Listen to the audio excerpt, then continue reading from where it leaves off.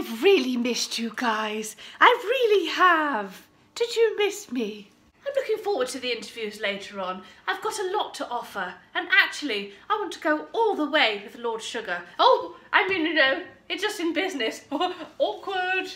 How do you run your business? Well, I take a lot of pride in what I do and I make sure my clients are looked after. Sounds rubbish. Why on earth would you say something like that? Because, Elizabeth, I'm being mean for the sake of it. You are a multi-florist business. I have 3 flower shops.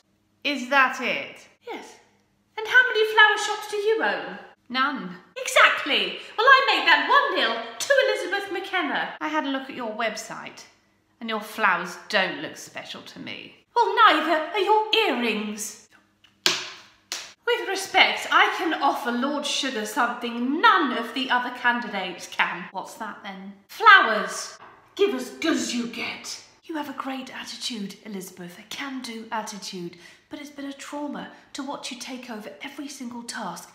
Every week, it's been painful. I think that is a lie, Claude. Don't you remember on the segways, we had such fun. You even smiled when I rode past and said, to infinity and beyond. I disagree, Elizabeth. Oh, thank you very much, Claude. Right, off I go. Oh, my foot's gone to sleep.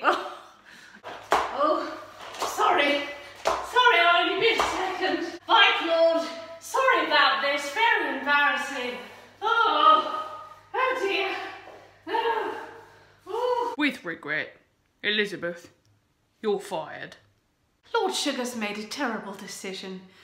There was only one winner from the start. You know that, and I know that. She's about to take over the world. This is not the last you've seen of Elizabeth McKenna.